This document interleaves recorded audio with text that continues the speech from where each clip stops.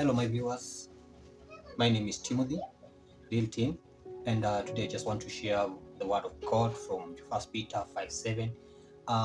It's all about the how God cares for you. Inasema, cast all your anxiety on Him because He cares for you.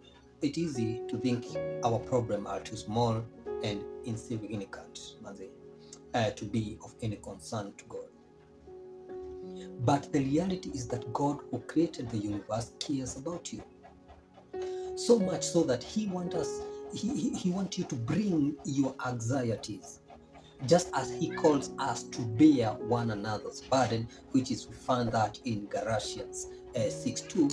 God takes our trouble on Himself. And while our failures and challenges may be more than we feel like we can handle, God has infinite capacity to swallow up our worries. Through this verse, the God who created you is saying, why don't you just let me worry about that? So don't stress yourself. God is already taking care of you. Don't give up. Never give up. This, that God has taken everything for us. Jesus taken everything for us in the cross. And for us to worry is, how are we going to have that loyalty to Christ Jesus?